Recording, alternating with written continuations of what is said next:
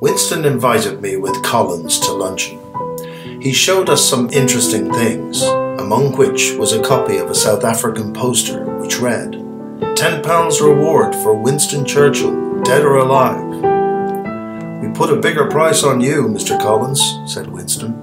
I think it was £10,000. Prices have gone up since your day, Mr. Churchill. Collins was a patient sitter, but I noticed that he liked to sit facing the door. He was always on the alert. During the war in Ireland, he was almost a wizard in the way he was never caught. He didn't go into hiding, yet when the military came to some house they had seen him enter, they could never find him, for there seemed no means of escape. In this and the capacity to disguise himself, he bore a strong resemblance to Lenin, I'm told. He told me that his mother died during the Troubles, and that he insisted on going to her funeral. His friends implored him not to, for it would be putting himself into the hands of the military, but he went. So did the military. One evening, he came to dine with us at the Kingstown Hotel. I didn't know till afterwards that Hazel had saved his life by sitting for half an hour between him and the window where a gunman had been placed. She was anxious that he should meet Horace Plunkett and took him there the same evening alone.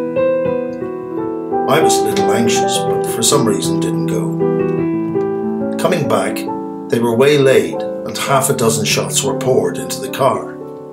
I examined it with an electric torch, and it seemed a miracle that no one was hurt, for there were 6 people in the car sitting close together. The bullets must have gone over their heads.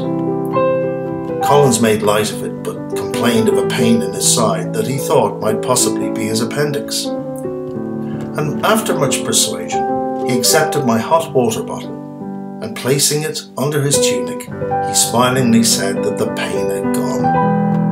With a God bless you both, he jumped into his car with Emmett Dalton and Joe Riley, dashing off into the night. That was the last I saw of him alive. Hazel was pale with excitement and woke up screaming once or twice that night. Next day she was strange and silent. I couldn't get her to talk. She had fearful premonitions. Once, after a dinner party, she had told me that Sargent, who was present, was about to die. And he died. Now, she said at last, looking away from me, all day I've been seeing them carrying Michael covered with blood. Wherever I go, I cannot get rid of the sight.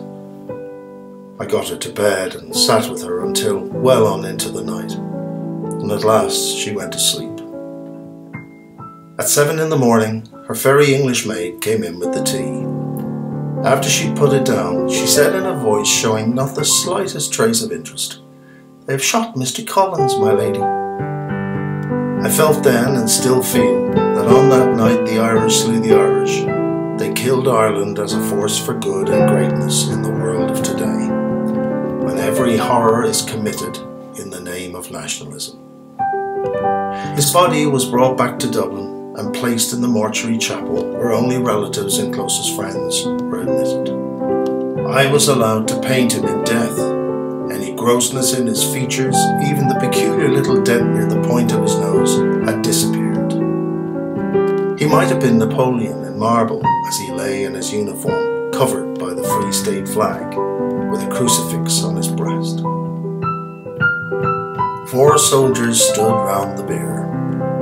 The stillness was broken at long intervals by someone entering the chapel on tiptoe, kissing the brow and then slipping to the door, where I could hear a burst of suppressed grief.